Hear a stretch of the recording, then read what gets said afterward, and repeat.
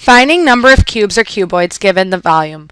What is the maximum number of 6 centimeter cubes that can be packed into a box with a capacity of 3,600 cubic centimeters?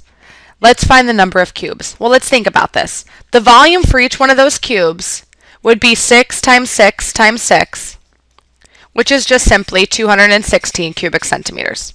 So that's the volume of each smaller cube. If we want to figure out how many of these fit in 3,600, we would just take 3,600 and divide by 216.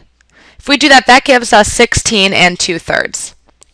So we want to know how many, the maximum number of cubes can be packed in. Well, the maximum number would be 16 because a 17th cube cannot be packed in. So 16 6 centimeter cubes can be packed into a box with a capacity of 3,600 cubic centimeters.